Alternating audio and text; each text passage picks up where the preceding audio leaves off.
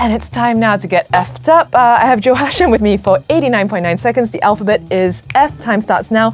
So, filming. Tell us about your life in television.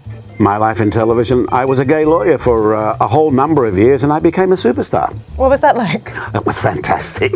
I had the guys after me, I had the girls after me, I had the mums after me because they felt that I could maybe convert their boys and set them straight. And write contracts and all those things. Oh, gay lawyers. Yeah, gay lawyers. All right, and how did you meet your wife, Faridah?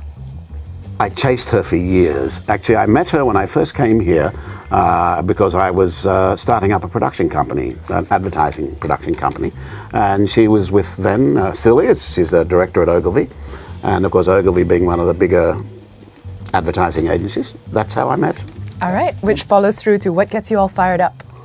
Oh, people like you. Ah, yes. Very nice. Yes. Favorite play? Favorite play? Yes. There are a couple. One of them would have to be Someone Who Watch Over Me. Another one would have to be The Killing of Sister George. And another one would have to be, that's enough. All right, favorite local production? Favorite local production? I would say Instant Cafe's Aircon. Yeah. Okay. And just for fun, tell us a joke. Tell you a joke. Tell me a joke. Why did the chicken cross the road? Why? To get to the other side. Very good. What's the trick to being a good flirt? Give it away. Go on.